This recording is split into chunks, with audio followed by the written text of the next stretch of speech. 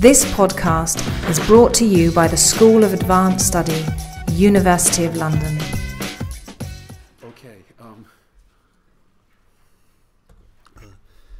Je suis désolé que je vais parler en anglais, mais et donc je veux m'excuser, mais au moins vous ne devez pas écouter mon accent affreux.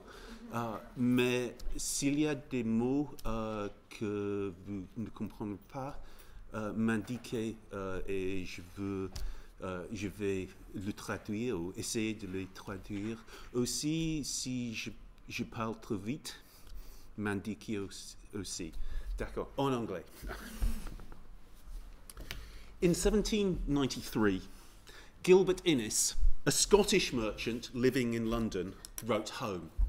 He described how life in the capital had made him softer in manners and gentler in his feelings. To illustrate this, he recounted what had happened when a friend came to breakfast. After eating, they were assailed by a terrible stink.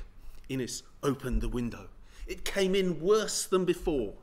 Shutting it hastily in hopes the door would answer better, he reported, I was almost suffocated with the most damnable of all stinks.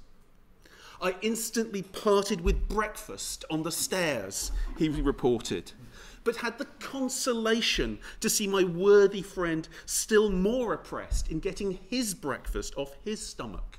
Indeed, the whole people in the house suffered the difficulty of disgorging the supper of the preceding evening. This is a letter to his wife and children. The Nightmen, he explained, whose business is to clean out repositories of filth, and who is employed in his dirtiest of all works when people are asleep, had not finished on time. Under the onslaught of excremental stench released by this nocturnal labourer, affable sociability disintegrated and bodily control disappeared. Now, this episode provides an arrestingly cloacal counterpoint to influential strands in the historiography of early modern England. In recent years, we've heard much about the progress of politeness and the impact of improvement on urban life. Increased affluence and the consumer culture of cottons and china, it's argued, fostered comfort and cleanliness, delicacy and decorum. Amanda Vickery, for instance, has vividly documented the central role which neatness came to play in the conceptual and physical organisation of middling and upper-sort households. A range of medical, urban and cultural historians, ranging from Alain Corbin to Emily Cockayne, from Lawrence Stone to Lisa Sarenson, have all written of a growing distance from and growing intolerance of dirt over the long 18th century. Even though, when you read them more carefully, you find that these narratives are mutually contradictory in their chronology and methodology, not to mention their explanatory and epistemological frameworks. Innes's experience, by contrast, reveals how excrement and nastiness continued periodically and indeed necessarily to erupt upon and interact with the neat, the nice and the polite. The Italian physician Bernardino Ramazzini enjoined the readers of his book on the diseases of workers in 1700 that it should not, quote, be beneath the dignity of the philosopher to descend now and then from his contemplation of the sublime and to survey grosser things. Indeed, he explained, the inspiration for his study had been a discussion with a man employed cleaning out privies. It was time, Ramazzini argued, for doctors to leave the cinnamon-scented apothecary shop and, quote, take a view of houses of office. And for the next 41 minutes, this paper will follow his advice. For until the mid-Victorian construction of interconnecting sewers, the dirtiest of all works, emptying cesspits, was crucial if metropolitan living space was not to be swamped. When Gustave Flaubert heard of a planned strike by Parisian vidangeurs in 1865, he sketched a scatological opera featuring a chorus of cesspool workers and, quote, an eruption of Vesuvius, tableau of Paris, buried beneath a layer of turds like Herculaneum beneath lava. 2 centuries earlier, a London civil servant was more prosaic. In October 1660, Samuel Pepys went down into his cellar and put my foot in a great heap of turds, by which I find that Mr. Turner's house of office is full and comes into my cellar. Mr. Turner was his neighbour. Pepys, who was, of course, fond of nothing more than preening himself within a newly cleaned study, noted in his diary that this doth trouble me. And he resolved, I will have it helped.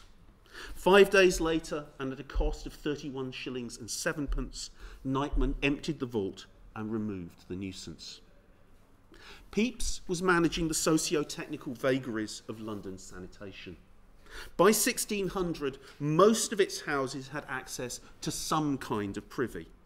Chamber pots and slot buckets were in theory to be emptied down it rather than thrown into the street or drains.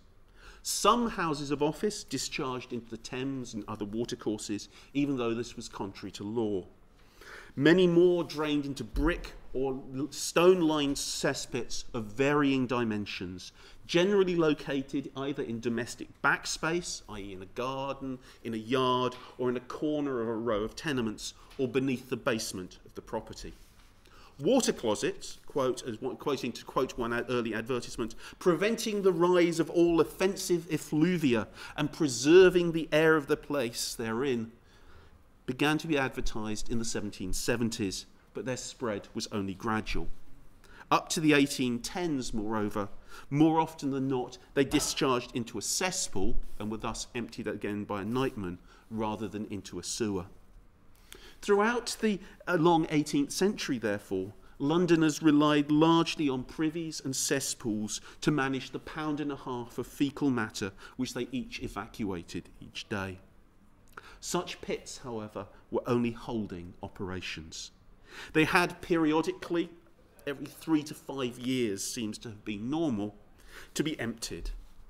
Now, in the country, as Carolyn Steedman's recently noted, digging out privies was a standard part of servants' general duties. In the metropolis, by contrast, it was an ancient and specialised trade. This work was undertaken by nightmen, also known as polemen, gold finders, or Tom Turdman. I'm going to continue using the male form of this, nightmen, because although women, as we'll see, were able to maintain businesses as contractors of nightmen, this is actually a very, very strongly gendered trade. The labour in the cesspits seems to have been overwhelmingly, exclusively male, and indeed the contemporaries only used this male terminology. I'm very happy to talk further about the gendering of this in discussion afterwards. But once one considers Nightman's work, one can't help noticing how exhausting, dangerous, abject labour was key to the sustenance of polite lifestyles and styles of sociability. This point's all too often obscured in a historiography dazzled, or is that bedazzled, by the sheen of new consumer goods. Secondly, I want to stress that nightmen were a revealingly contradictory to human technology. Their trade was incontrovertibly a necessity for decent and healthy living, but removing the accumulated contents of a metropolitan privy stirred up a tsunami of stench which engulfed and nauseated the residents who'd filled it. Nightmen therefore simultaneously preserved and disrupted standards of decency and salubrity.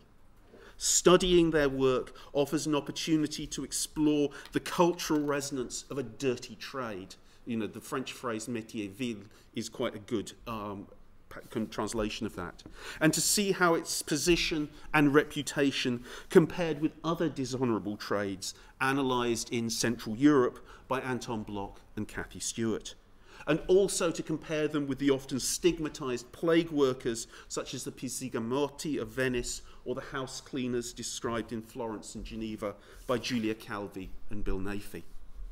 What I'm going to do in the remainder of this talk is first rapidly sketch the practice, organisation and associations of the trade. Then I'm going to look at Nightmen's use of print, highlighting their the self-presentation of some of those who made a living from the removal of other Londoners' wastes. Now, in the metropolis, gung firmers, privy emptiers, were a recognised occupational group by the mid-15th century. In 1466, the aptly named John Lovegold petitioned the city for a monopoly of privy emptying. In 1615, the Lord Mayor and Aldermen introduced a licensing system restricting the emptying of privies in the city to 12 specified nightmen and 4 carters. All of these had to give a bond of £10, a not inconsiderable sum of money, to observe rules about their behaviour, equipment and prices. And this system was still in operation in the later 18th century. Now, in 1655, the Cries of London contained an image of a city knightsman alongside that other nocturnal officer, the bellman. And this Cromwellian figure would have recognised the working practices used 2 centuries later. For Henry Mayhew, in his London Life and London Poor, described how the men worked in gangs. A holeman who went down and shovelled the ordure into a tub when it was no longer possible just to dip and fill it. The ropeman who hauled up this tub. And the tubman who carried the full container out into the street, climbed up ladders and poured it into a night cart. Such night workers had real skills. Bodily work practices highlighted by recent anthropological work, such as by Agnes Jean-Jean and Robin Nagel. But these are precisely the kinds of work which is often, and skills which are often obscured by historians writing dismissively of manual labour as undifferentiated, or who think of dirty trades as needing no more than a strong stomach. That tub, once full, weighed 8 stone, that's 100 kilograms, requiring adroit handling. Tubmen needed to coordinate and choreograph their movements as they carried and tipped the load. Horses, standing still the night through, needed to be really well trained. And occasionally one glimpses a work culture which is truly submerged from history. The nightman's pole, which sometimes featured as their shop sign, probed the pit's dimensions and consistency in order to estimate the time it would take to empty that space. In the fateful night of excavation, which might last 2 or even 3 nights, one Old Bailey case, for instance, talks of recovering a pump from under 8.5 feet of human ordure, was apparently known as a wedding, a consummation devoutly to be sniffed. The night cart, which you can see there, was apparently also known as a bride.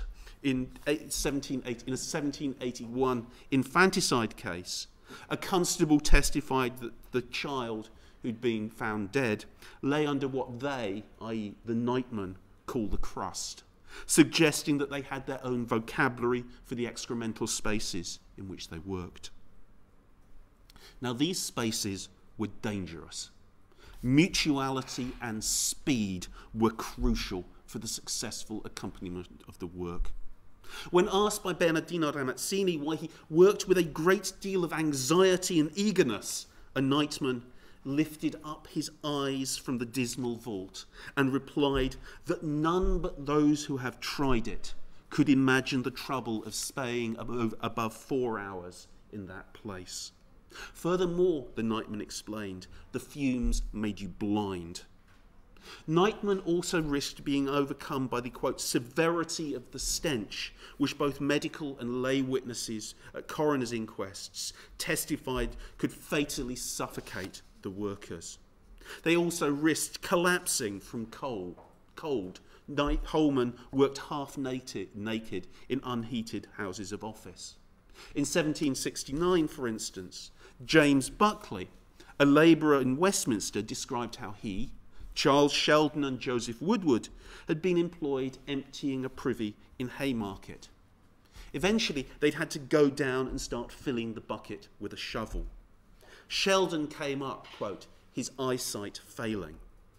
Buckley and Woodward then alternated in 5-minute stints until the former heard Woodward cough and draw his breath very short. He recalled that Woodward looked up and came up halfway, but then fell back. Buckley in his testimony describes descending to tie a rope round him, how the rope broke, how he finally pulled Woodward out, and how Woodward died 2 hours later. The interdependence of men like Woodward, Sheldon and Buckley, who were well aware of the dangers that they faced, probably fostered a solidarity which was only intensified by the way in which householders shunned them and paid their servants to keep a very close and suspicious eye upon them. In the early 18th century, the Quaker merchant Peter Briggins, for instance, paid one of his servants 30 pence because he was up all night with the nightmen. Such sleep-deprived servants were likely to be resentful and perhaps actively hostile. They, after all, had to stay and clean up afterwards. Thomas Mumford, a servant left to supervise the men who'd come to empty the privy of his master's Spitalfields house in the 1750s, admitted in the Old Bailey that he did not want to tell the nightman who'd collapsed with cold that there was a fire in the kitchen.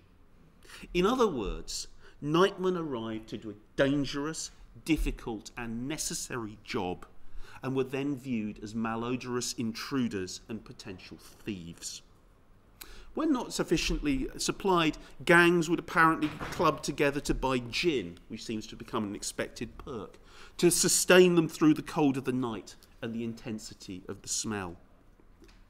Their consciousness of being workers apart may well have fostered a macho bravado with an aggressive edge towards outsiders. When Mayhew accompanied a team at work one night, one of them declared that the odour was refreshing. When in 1847, Dr. Lyon Playfair witnessed the emptying of a cesspool after 5 years' use, he, quote, saw one of the nightmen take up a quantity of the night soil and swallow it to see how it tastes, while another rubbed some into his eyes to see if it acted in the same way on the eyes as common night soil. Now, the work, I think, of the sociologist Everett Hughes helps interpret such apparently self-destructive behaviour.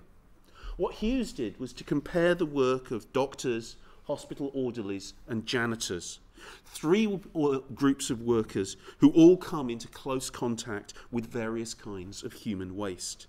And he looked at how they were affected by the potential stigma of such distasteful work.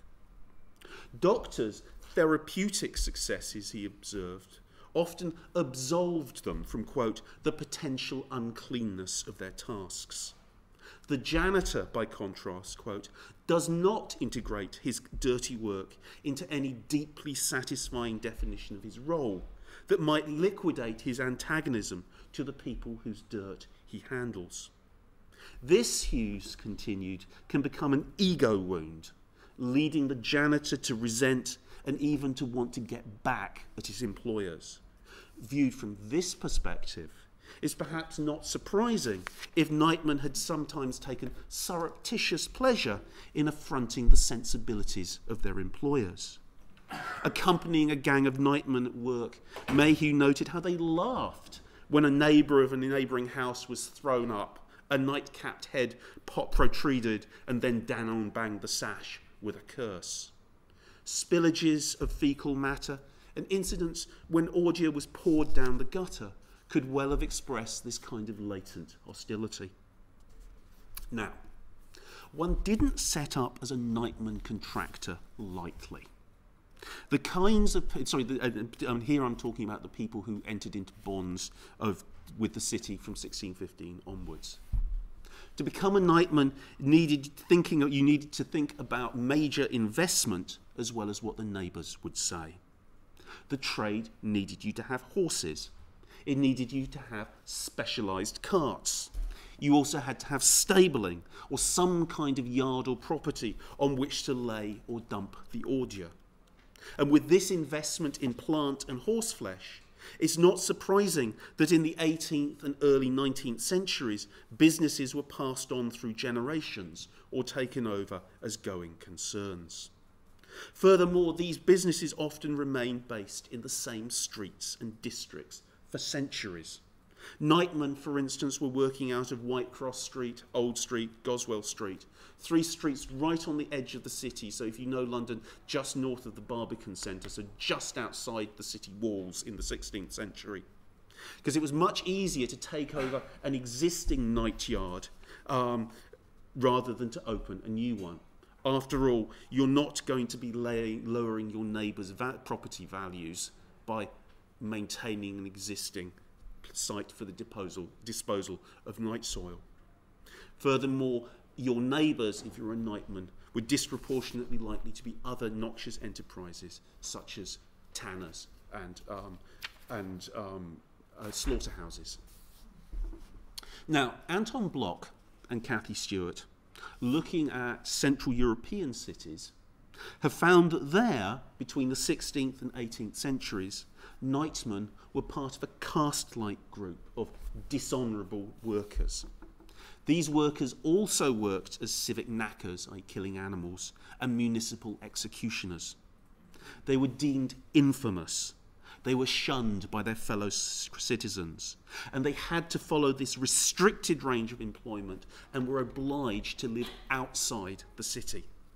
And in an extended theoretical interpretation, Bloch has argued that their liminality was rooted in the nature of their trades, mediating nature and culture, intimately connected with wastes and death.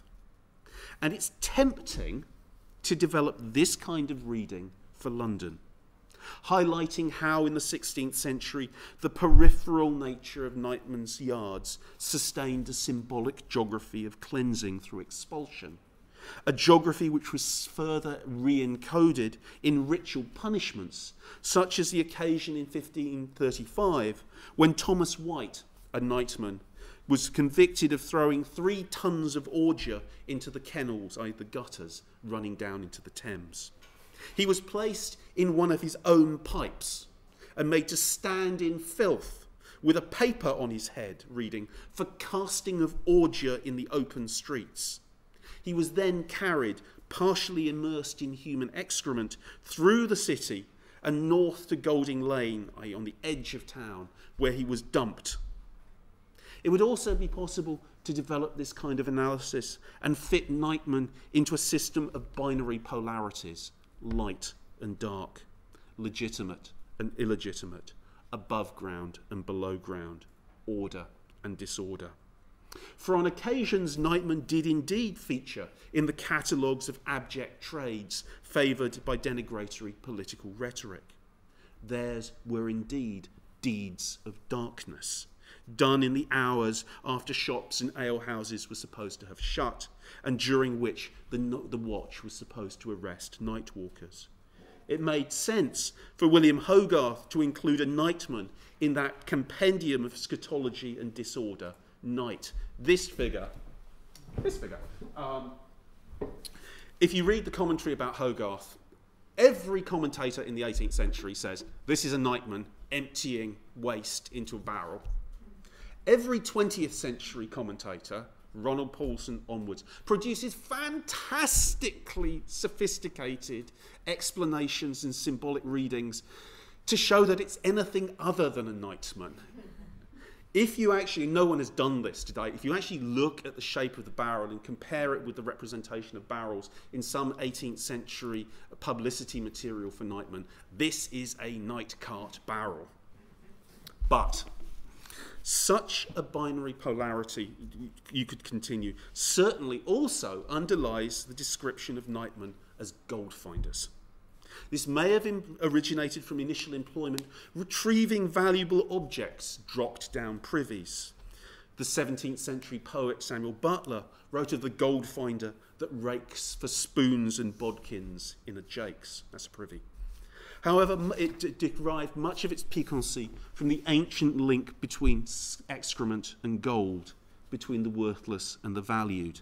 A contrast which runs back to classical times and which is most fully developed in alchemical symbolism. Yet dreams of finding money in muck were long-lasting.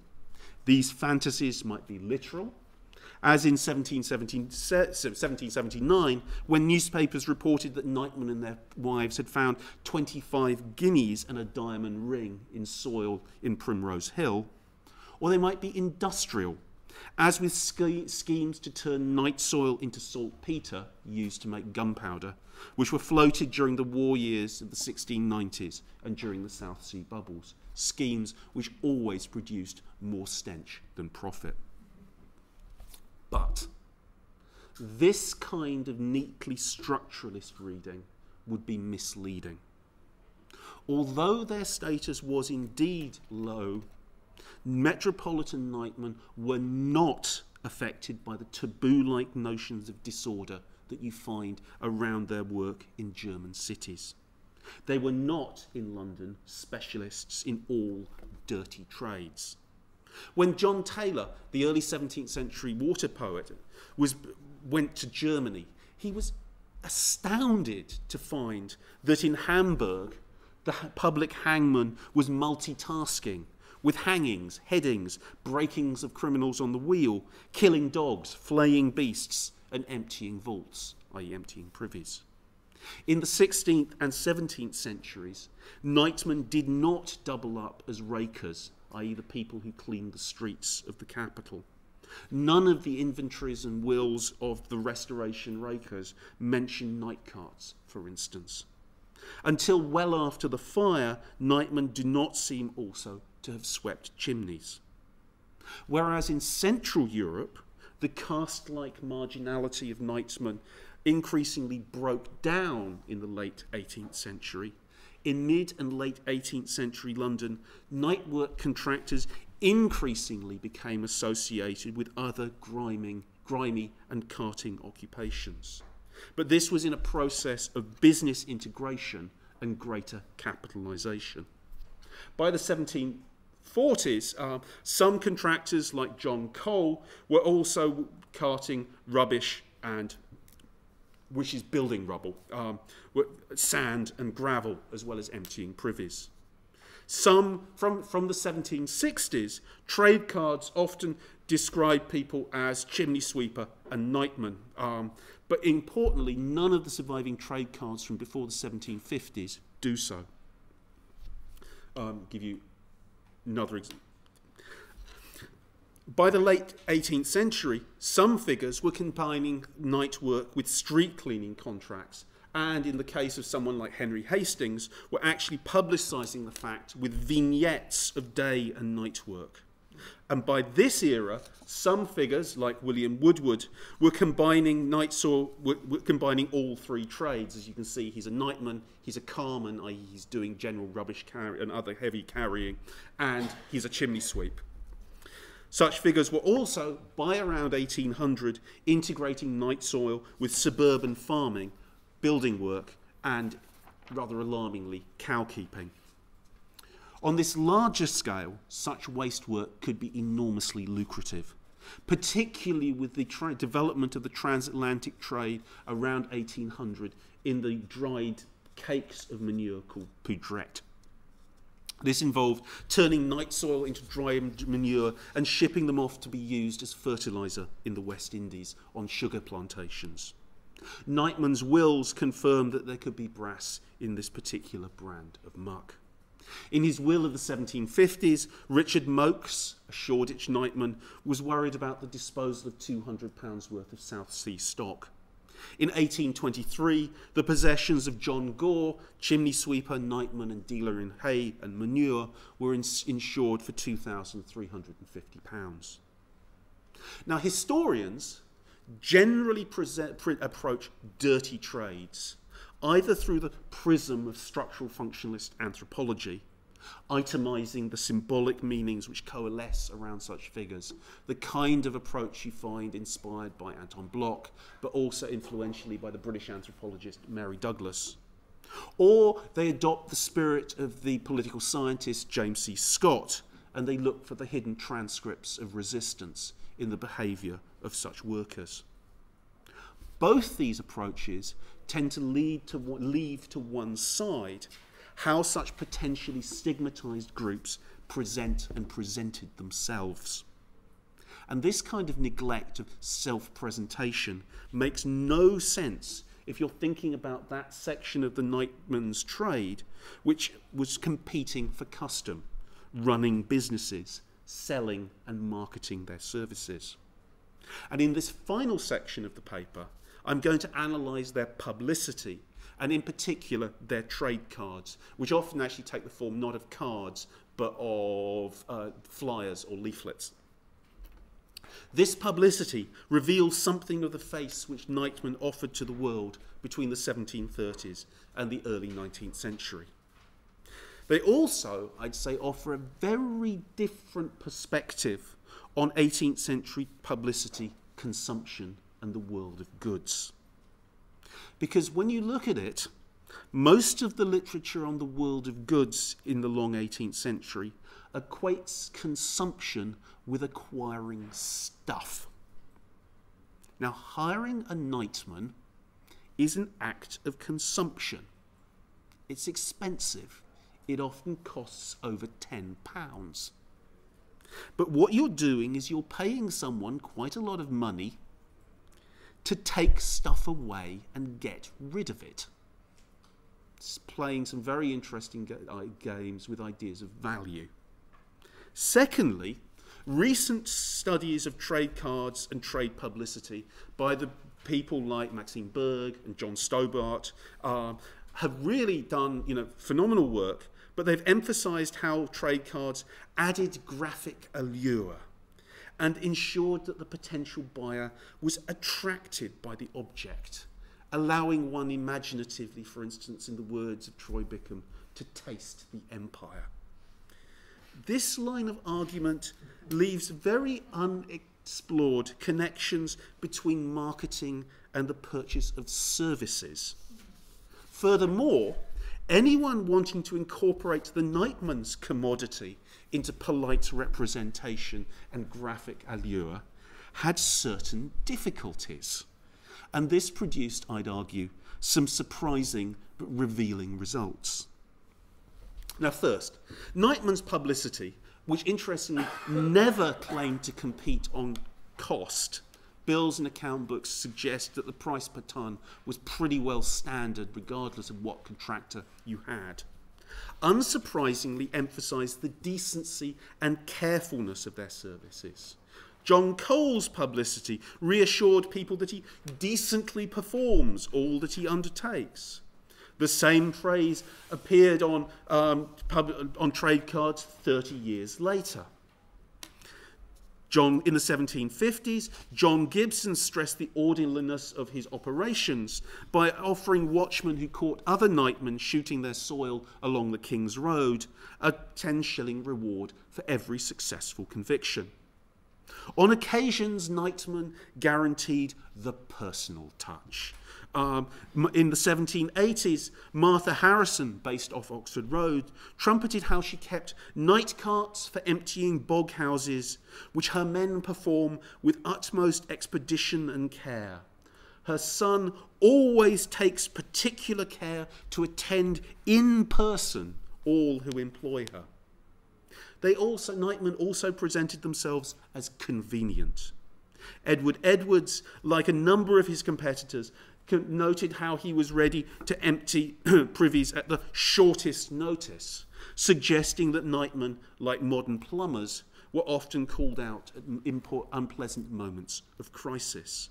Indeed, these kinds of papers weren't just used as receipts, and most of the work on trade cards has emphasised how they're about receipts, but were handed out to householders so that they knew who to call if a watch, a cat, or a child fell down the privy.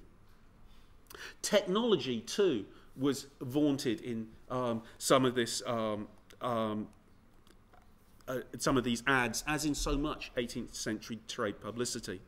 Some of the mid-18th century, in the 1780s,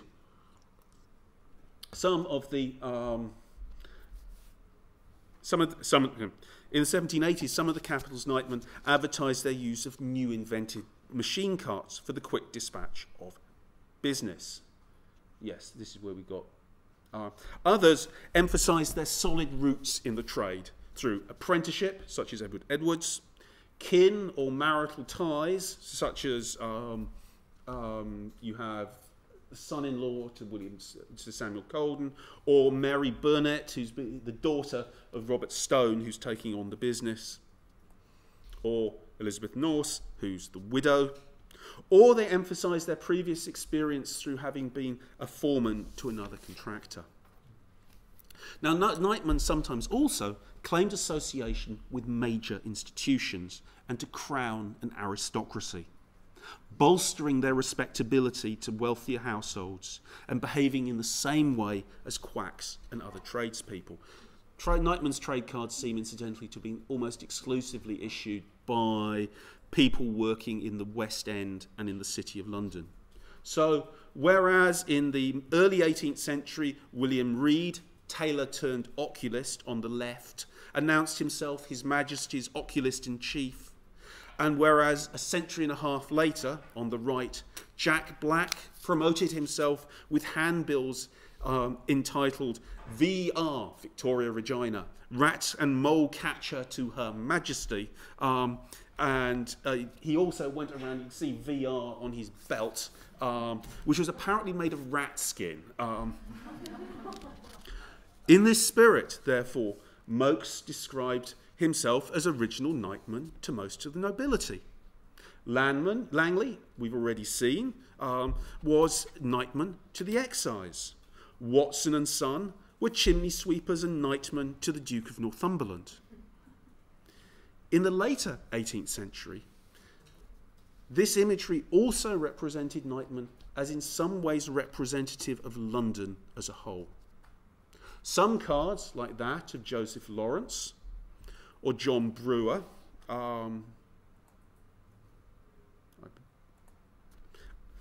Joseph Lawrence and Samuel Collins, have vignettes of night carts in a spacious street with a church symbolically in the background.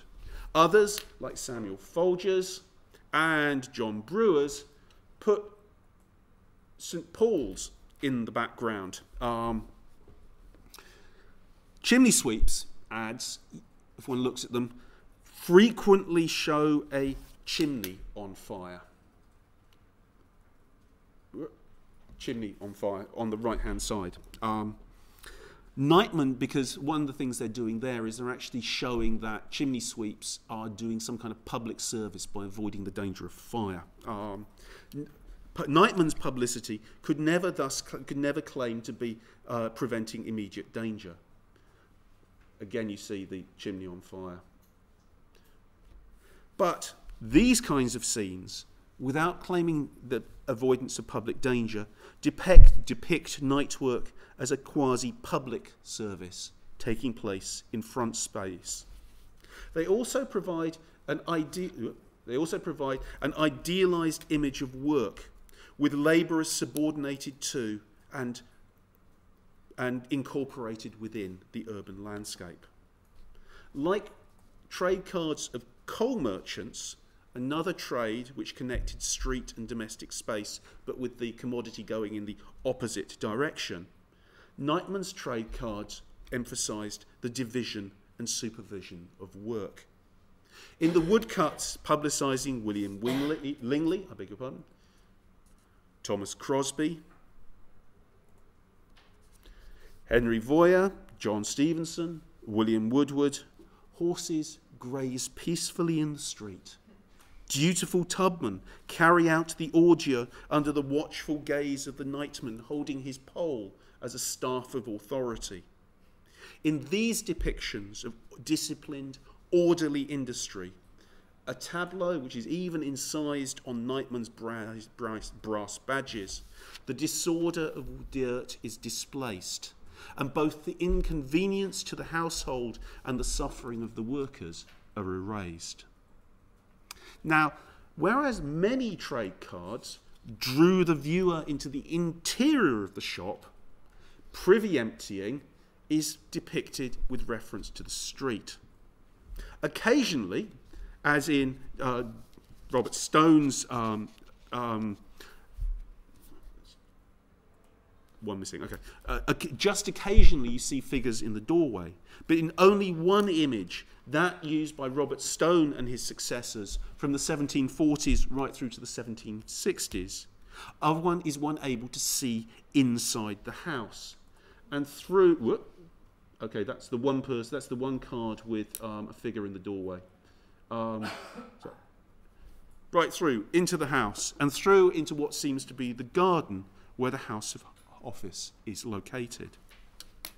What's more, Night Soil's ultimate destination, whether shot on Tom Turd's fields near Islington or Whitechapel, or used as fertiliser, is absent from this publicity material.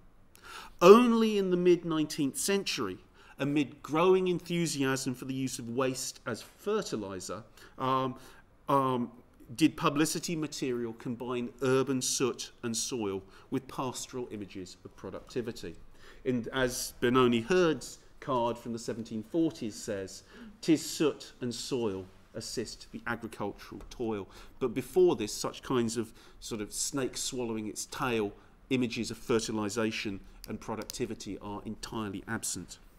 Now, as may already have become apparent from the previous images, some nightmen invested in their self-presentation.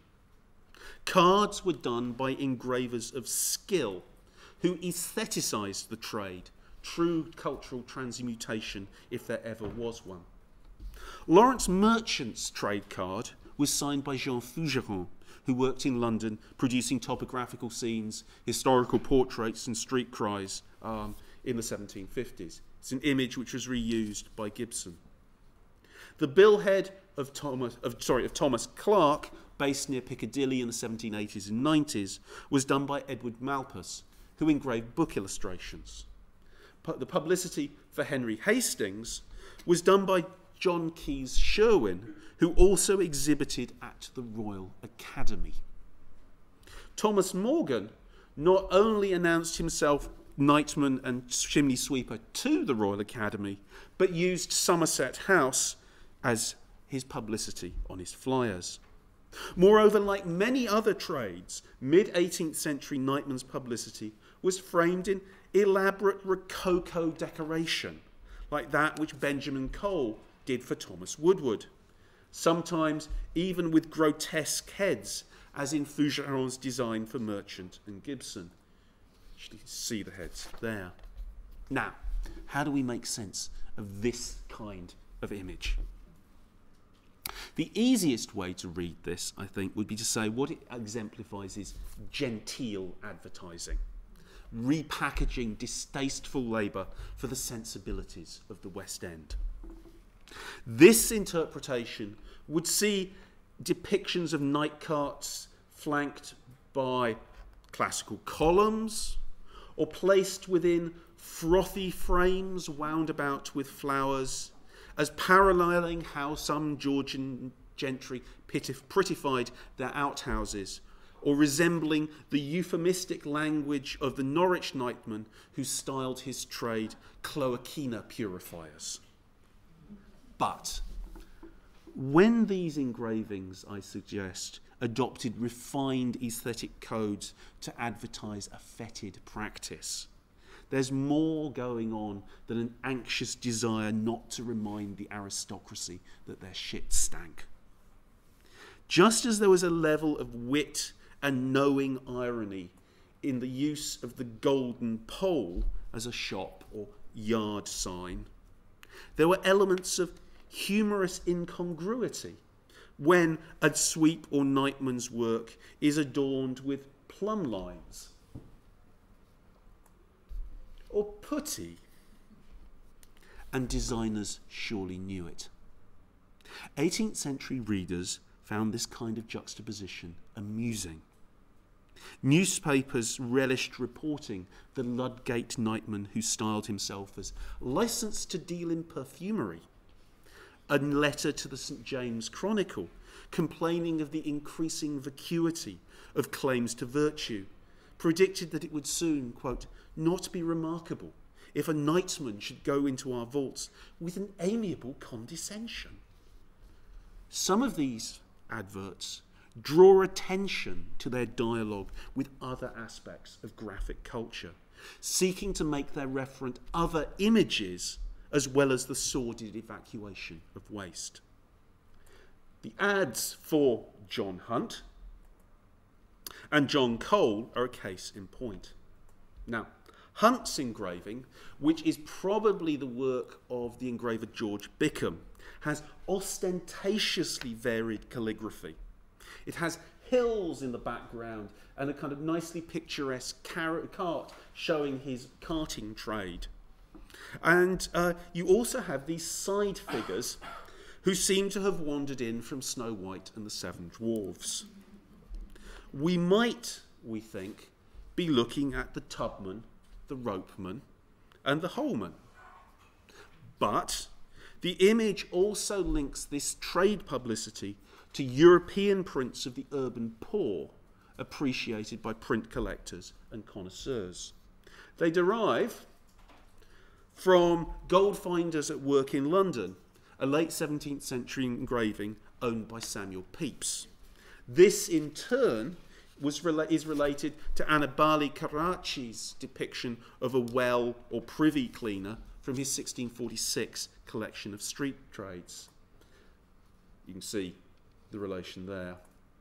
And more closely to a scene in Giuseppe Maria Metelli's 1660 reworking of Carracci for the Bologna street cries, as you can see.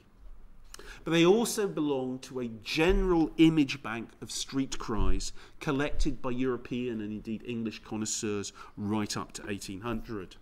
There's a clear relation of these figures to figures in Gaetano Zompini's 1785 street trades of Venice.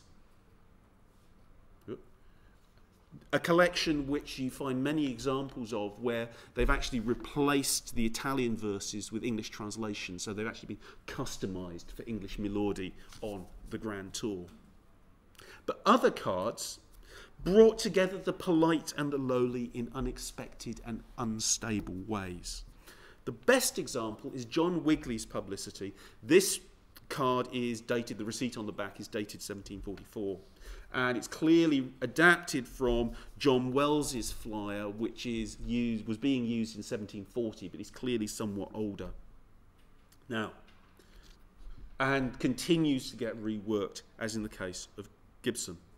Now, at first glance, we could be looking at the portrait of a fashionable Georgian gentleman in front of house and garden, hand on hip, holding a staff, like Ashley Cooper in Hogarth's portrait, or the central figure in Edward Hateley's The Brockman Family.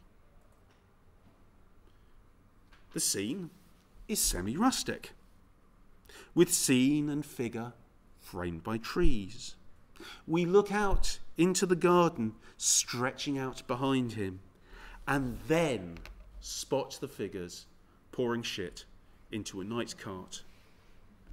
We can just make out the seat in the House of Office.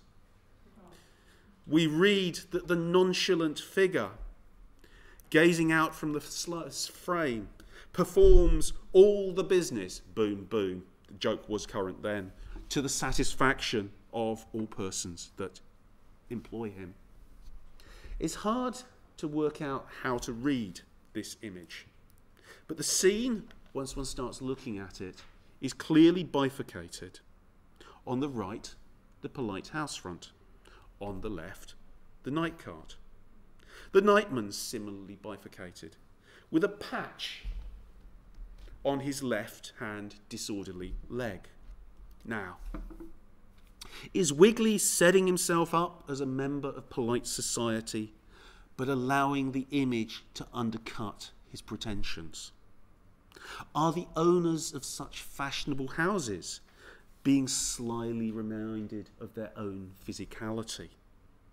Are the conventions of polite portraiture being gently made fun of? Other images raise comparable questions.